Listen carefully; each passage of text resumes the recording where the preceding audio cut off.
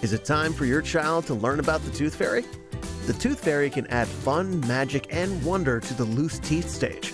First, tell them what the Tooth Fairy does. She gives kids rewards for practicing good oral health. Next, explain to your child how they can earn their reward. Instruct them to place lost healthy teeth under their pillow at night.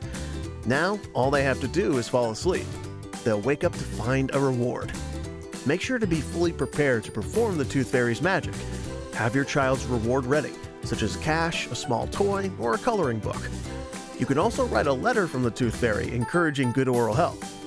Create your own Tooth Fairy tradition and make your child's healthy smile even more magical.